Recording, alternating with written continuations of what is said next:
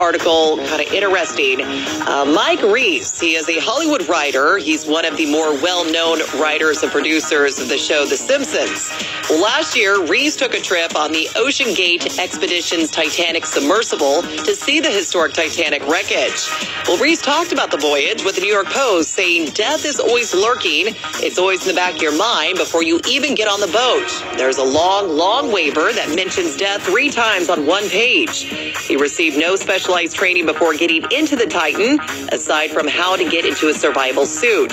He went on to say that the seating is cramped in there. He described it as if you took a minivan and took all the seats out. That's the amount of space you have. He says you sink, first falling for 2 hours and 30 minutes.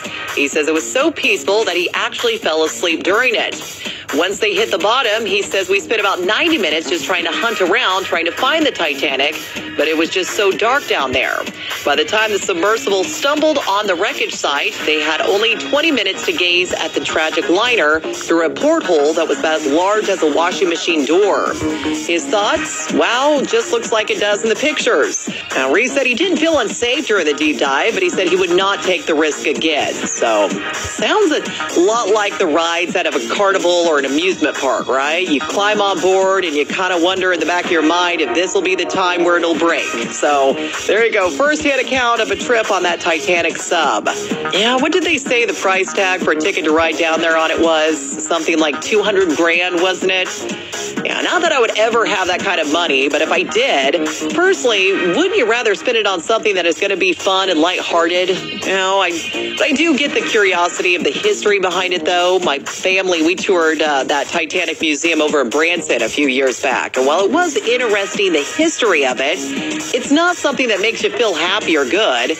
After we got done with the tour, I was so bummed out for the rest of the day. We had plans afterwards to go across the street and ride go-karts. I was like, no, I got to go back to the hotel and have a good cry after that. So just not what I consider a fun vacation. But I feel like some things just need to be left alone. And the Titanic wreckage is one of those. Like, maybe this is a big sign here that it should be left alone and in peace now. Stay right there. Elle King, Post Malone, and Taylor Swift. After our break, you're listening to KISS 104.7. The Fox Theater in Hayes presents Woodstock Music Festival, July 13th and 14th, featuring William Clark Green. She likes the Beatles, and I like the Stones. She likes romantic movies. I like Indiana Jones. And Ricochet. She's got her daddy's money, her mama's good looks, and look who's looking at me. And many, many more artists. Woodstock Music Festival. 2 great days of music, July 13th and 14th. Get your tickets now at Eventbrite Hayes.